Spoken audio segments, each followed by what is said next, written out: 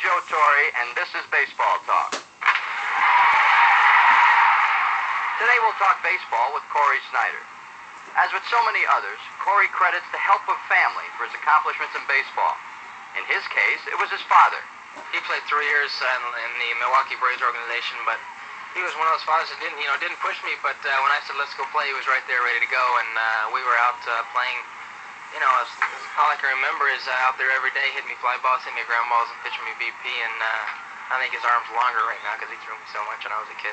Cory started in baseball at Brigham Young University and then got the chance to play for his country as a member of the 1984 United States Olympic baseball team.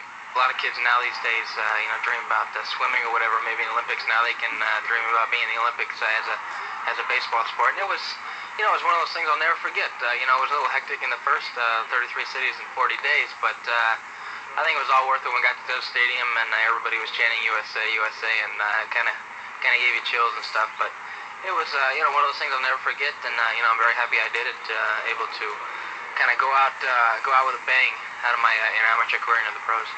Cory was the Indians' first pick in the '84 draft, and within 2 years established himself as a fixture in the Cleveland lineup. In addition to the homers and RBIs he has collected, he collects something else: baseball cards. I collect my cards still, and it's still great to see a new card of me and kind of see what's on it. It's fun. I have a great time doing it. I collect a little bit myself of my cards or team sets and things, but it's still it's still something big for me when I can go up and see a new card, or actually go to a baseball card show and see my card in the case or something. It's still a big thing to me because it kind of wakes you up and says, man, you're really there. Thanks, Cory. For Baseball Talk, I'm Joe Torre.